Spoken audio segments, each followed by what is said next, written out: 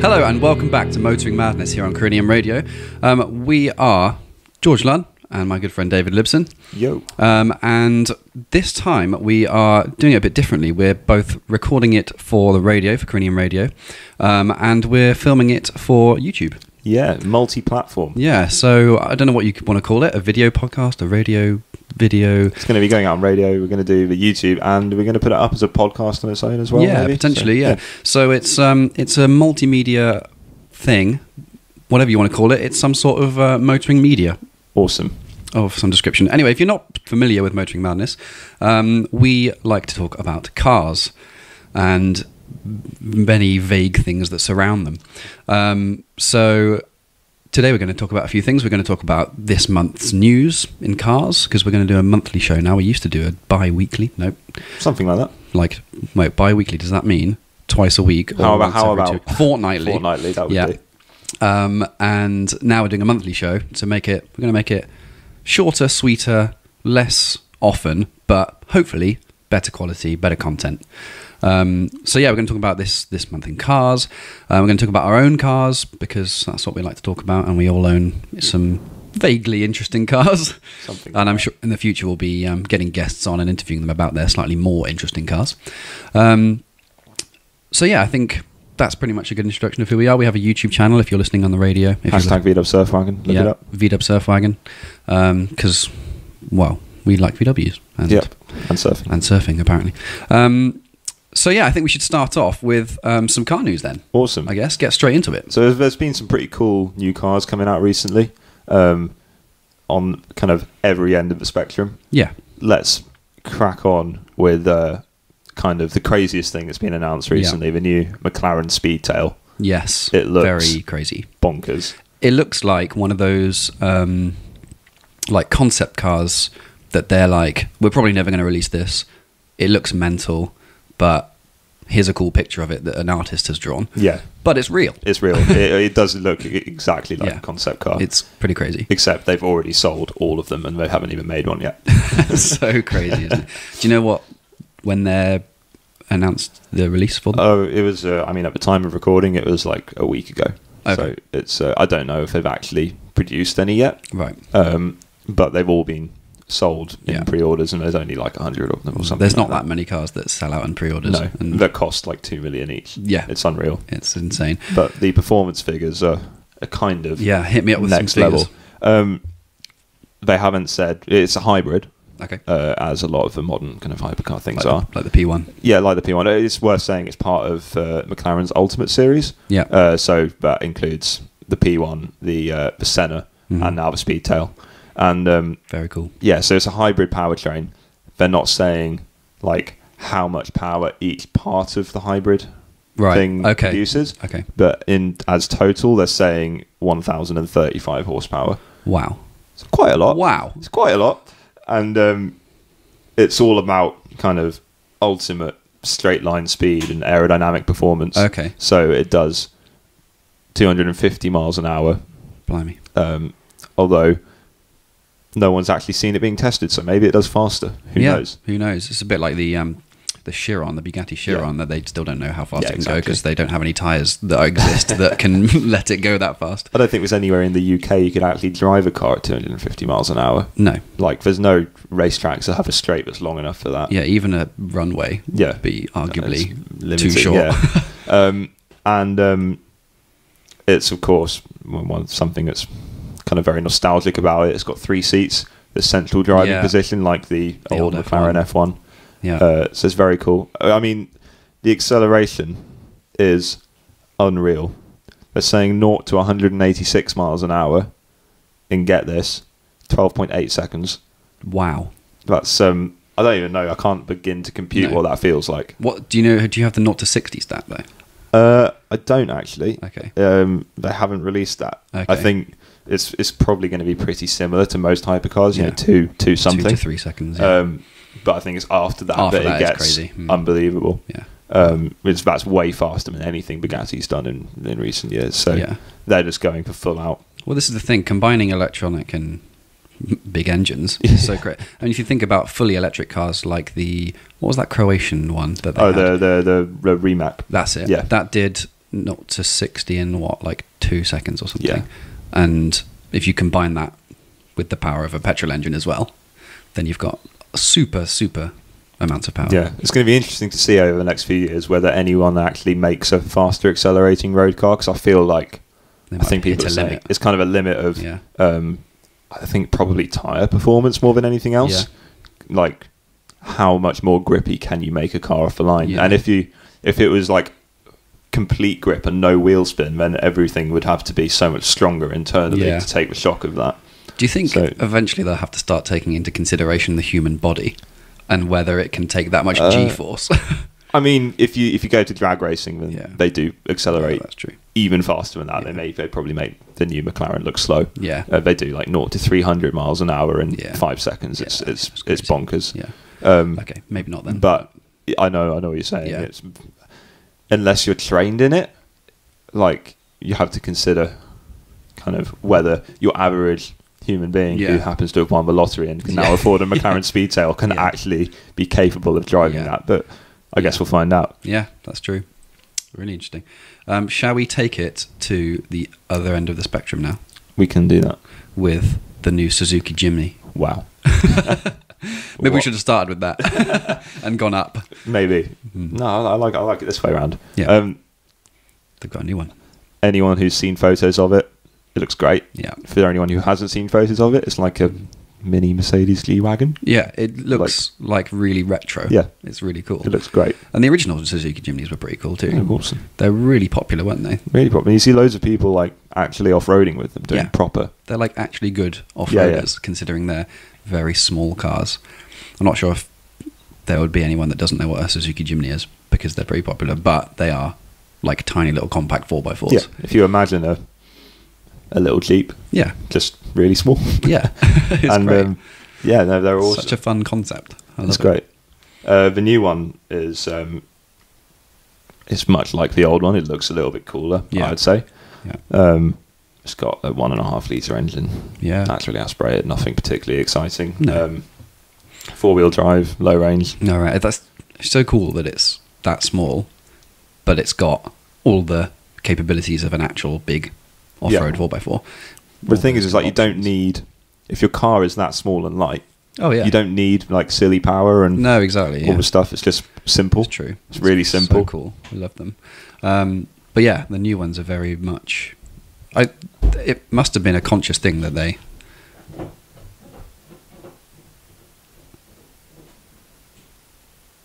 It must have been a conscious thing that they made it look retro. That must be. I think so.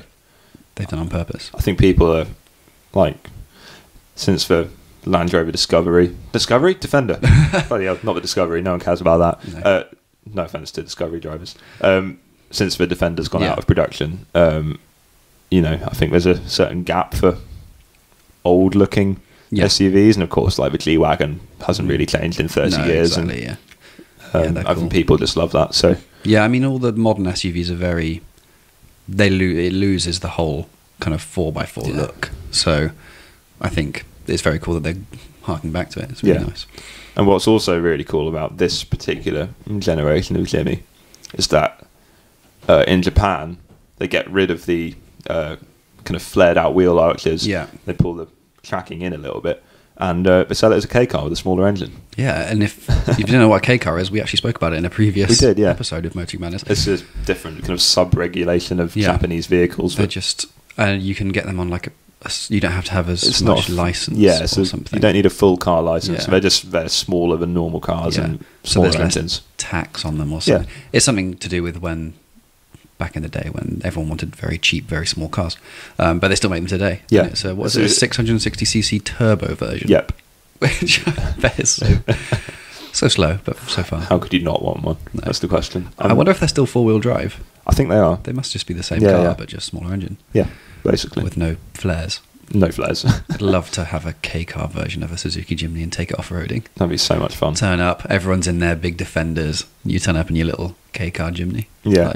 It's going to be interesting. It looks great. It's going to be interesting to see how the new one does in like serious off-roading, because at times, like when we've gone off-roading with Sam when he had his Discovery, like there were always a couple of Jimmys like tagging along. Yeah, and they were great. They were always completely fine. Yeah, usually slightly lifted and modified or whatever, but essentially, nothing crazy going on. Yeah, it'll be interesting to see if the new one can keep up with that. Yeah, that's very cool. I do like them. So we're going to keep it going with the whole car news thing, with one final little thing we're going to mention, which is that the Nürburgring lap time has been beaten. So a Lamborghini SVJ, I think. Aventador, yeah. They always have a stupid number of letters and things after their names, Lamborghinis. Just to make it super memorable. Yeah, exactly. But anyway, the Aventador SVJ was the current Nürburgring road legal car record holder. Yeah. With a time of 6 minutes 44 seconds. That's very quick. Which is very quick. It's very, very quick. But the new Porsche GT2 RS, which is, I assume it's just their new RS because they did GT3 RS before that. The GT3 and GT2 are different. The GT3 is more like a super kind of lightweight, stripped out version, and the GT2 is like mega high performance. Yeah.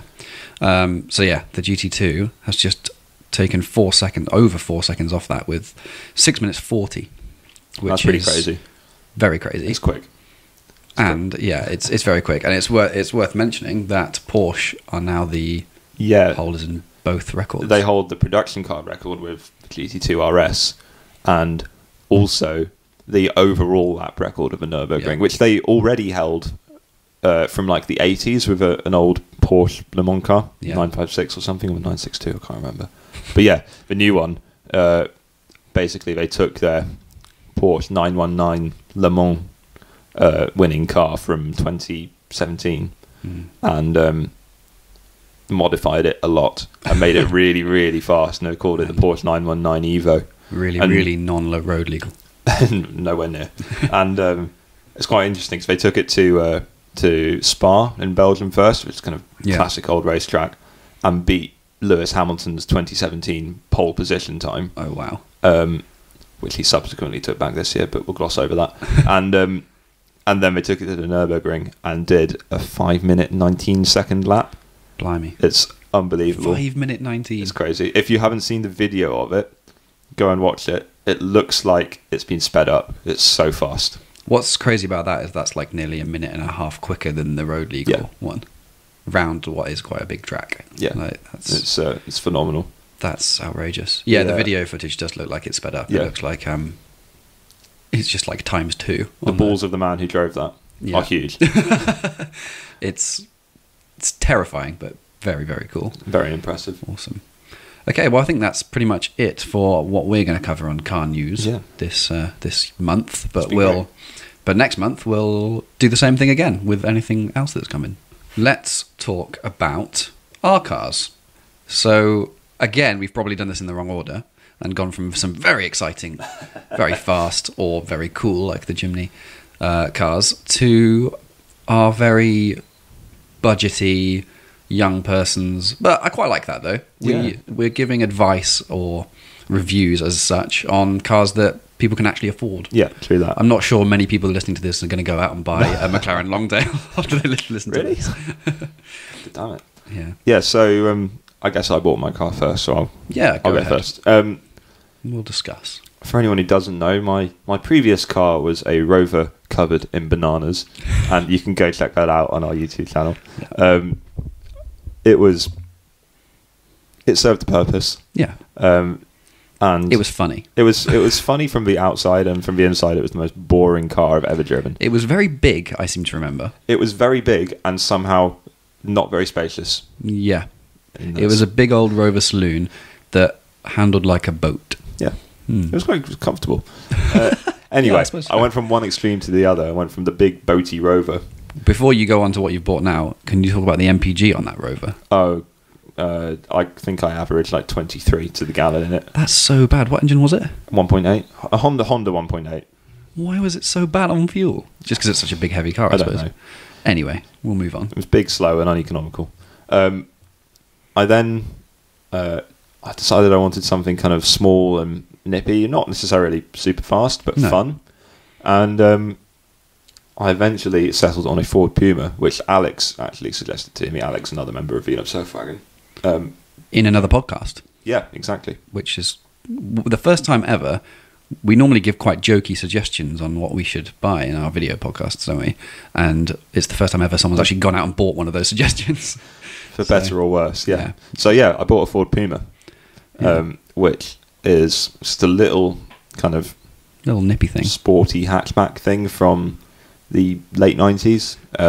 When they were new, they were very sought after. Like, people loved them when they were new. Didn't, like, they had great reviews and things. I think it was based on the same chassis as the Mark IV Fiesta, right? But with slightly sportier setup. It's a lot kind of lower profile, and it came with a range of engines that you could also get in the Fiesta, but it also came with a specially designed 1.7, which is the engine that I've got, which they co-developed with Yamaha. Nice. So it's basically a motorbike engine. It's basically a keyboard. Yep. Or anything Yamaha make. Yamaha is a lot of things. Yeah. And it's just super fun to drive. It's got a special gearbox specifically for that car, and the engine's got variable cam timing. Yeah. Which I'll be honest, neither of us are the most technically minded. We don't really know what it something means. to do with it changes. Like if when you're in the lower revs, it delays the valve timing, right? And when you get into the higher revs, it advances it slightly. Yeah. And it basically means you just get this really even spread of power across the rev range. Yeah. Well, before we recorded this, we actually drove each other's cars so that we'd have a fresh reminder of what they were like to drive. And could have opinions on each other's car. But I drove the Puma, and it was like, for a 1.7 naturally aspirated, it feels very quick. Like I don't know whether it is that variable cam timing or what, but it almost feels, when you first put your foot down in each gear, that it almost feels turbo-y. I know what you mean. Like a little bit kind of push you back into your seats very slightly. Yeah, not loads, but it's nippy, definitely. Yeah, it's not a fast car. It was never meant to be. No, but it's just super fun to drive, and the handling's really literally good. Designed to be fun to drive. I think really. It's great. They did a faster version called the Ford Racing Puma. They're worth a lot now, aren't they? They're worth I saw one going for over 20 grand the other day. Oh my word. Bearing in mind, I'm not going to say exactly what I paid, but it was less than $1,000 for mine. Yeah. And that's got 30 more horsepower and a wider front tracking. Okay. But they go for silly money. Yeah. Not really worth it. Something else I love about that car is the short shift gearbox. So it's just a super easy shift.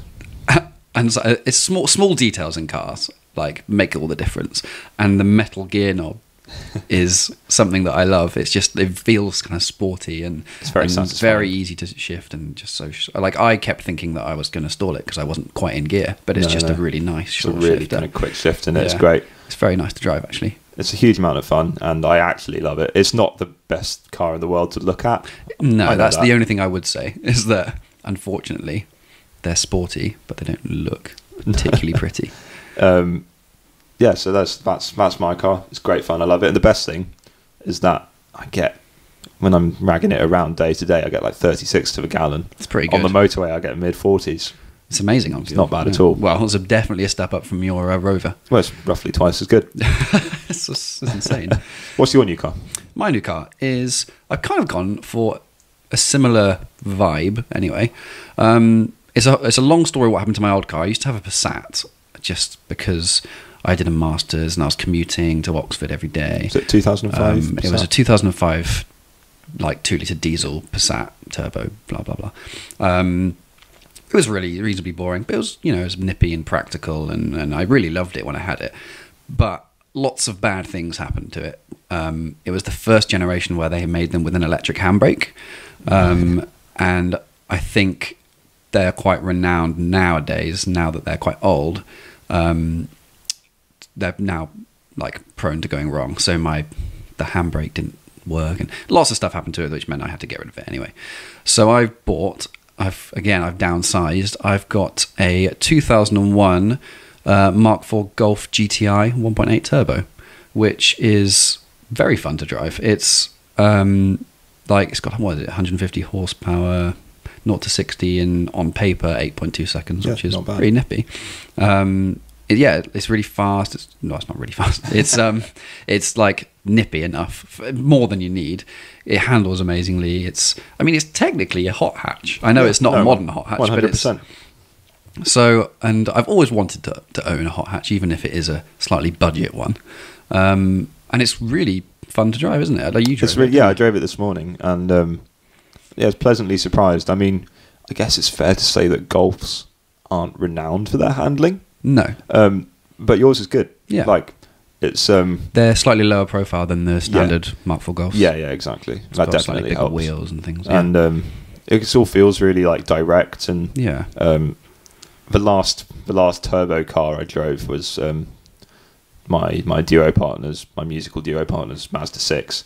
It's a 2-litre turbo diesel. You put your foot down, and like 5 seconds later, the turbo kicks in. Yeah, so like nothing happens. That's what my Passat was like. You can't accelerate fast because you then change up, and then the lag is again. You're back into the no power range, and you have to build the revs up again, and then the turbo kicks in 5 seconds later. Whereas yours, it's so much quicker, and it's just so much more drivable. And you still get, I think, because it's a petrol, like you were saying earlier, you still get some power. In the low range before the turbo really. See, this is the thing. Like, even if it was I know it'd be a lot slower if it was a 1.8 naturally aspirated, but it would still have some go. Yeah. Whereas a naturally aspirated 2-litre diesel would be extremely slow. Nothing. So, I think that combination of a like reasonably big engine combined with a turbo has this kind of nice pairing where something else you get a lot of power. The interior in your car is very nice. That is something that really dragged. Like, when I saw the ad, I was like, I need that interior in my life. It's a full black leather interior. Black leather Recaro seats, I think they're called. And it's got heated leather seats in the front, which at this time of year, it's November right now, in case you're watching this or listening to this later on. And those heated leather seats literally make my life at the moment. Fair enough. I wish I'm slightly jealous. I never expected to own a car with heated leather seats at this age, to be fair. No, it's just because it's a top. I suppose it's because it's an old top spec car. But yeah, I love it. It's really great. Something I wanted to mention was that they also made a 2-litre naturally aspirated GTI of the same age. Yeah. So mine's the 1.8 turbo. And I was reading on loads of forums, researching it before I bought this car, and it was just like, don't buy the 2-litre. It's so slow. And I looked up the specs on it. It's got 115 horsepower. So that's 35 horsepower less than your car. Yeah. Yeah. And it does 0 to 60 in 10.2, which I don't know why they can call that a GTI. So it's got 30 horsepower less and takes 2 seconds longer to get to 60 miles an hour. It's still got a GTI badge on it. That's rubbish. Yeah, very rubbish. No offence again to anyone who owns one, but buy a 1.8. Yeah, buy the 1.8 turbo. Yeah. They're about the same price, so I don't know why you wouldn't. That's fair enough.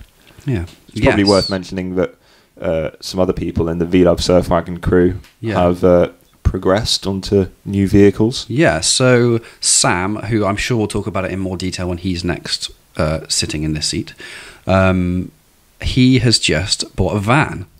So I think we might talk about vans for a little bit. Yeah, let's strangely. He's bought a T4, hasn't he? Yeah, so everyone loves a good VW van. So for some unknown reason, well, no, not unknown actually, it's pretty well known, VW vans, transporters specifically, are extremely sought after compared to the equivalent in Ford, all of those other They ones. hold their value to a kind of almost weird level. Yeah. It's pretty crazy how expensive they are, because you get, like, Sam was saying when he was looking for a T4, which is the 4th generation transporter VW, he was looking at the equivalent in like a what are they called, Ford Transit, and the the mileage will always be way lower, be way better condition. Yeah, but he was just like, but it's not a VW. It's not. And the thing is if you buy your way lower mileage and newer Transit, 5 years down the line, it's going to be worth